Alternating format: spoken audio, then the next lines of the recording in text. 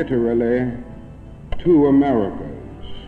One America is overflowing with the milk of prosperity and the honey of opportunity.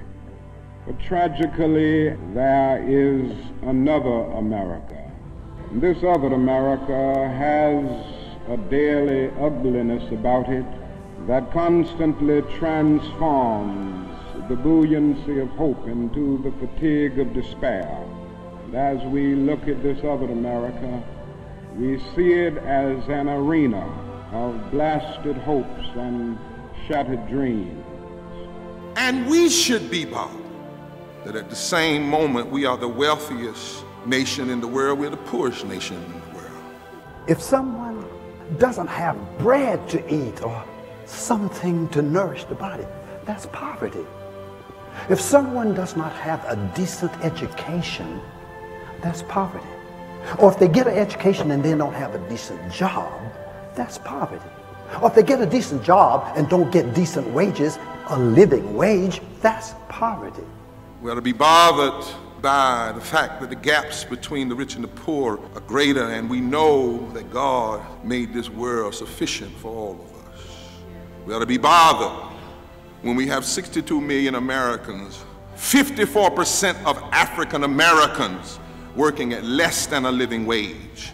And we are locking people up for fighting for 15 while corporate crooks are going free. One of the biggest current drivers of poverty right now is low wages. 68% of the children living in poverty live in families where there are working parents. 68%. 82% of children living in families with incomes below twice the poverty line are living in families with working parents. One of the biggest stumbling blocks for adults in poverty is access to health care. For me, the expansion of health care is a pro-life issue. 8 million poor working people are not having health care today because of governors and legislators all over the country denying Medicaid expansion. 30,000 people are dying every year, not because it was their time to die, but because a governor or a legislature would not give them health care. God respects the poor. God exalts the poor. God cares for the poor. God feeds the poor. God remembers the poor. God helps the poor. This evening stands as a moment among moments that coalesce to create this revival, a revolution to reclaim the most basic values of our collective faiths and beliefs, and of the great democracy of the United States of America. That democracy, those values have been hijacked by the politics of fear, hate, and greed.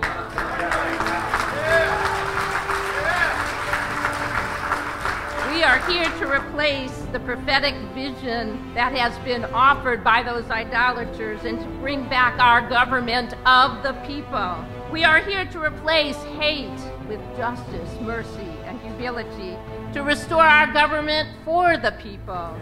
We are here to replace fear with the values of hope and love, reclaiming our government by the people. Moral dissenters must stand up again today, not just in our sanctuaries of safety, but we must carry the sanctuary into the public square. Build up, pluck down if you have to. Somebody must stand and say it doesn't matter what party is in power, who has the political supermajority. There are some things that transcend political majorities and mere majority politics and the narrow categories of liberal versus conservative. There are some things that must be challenged because they are wrong, they are extreme, and they are immoral. This nation is in bad shape. You're going to have to learn to encourage America to live up to the better angel of her nature.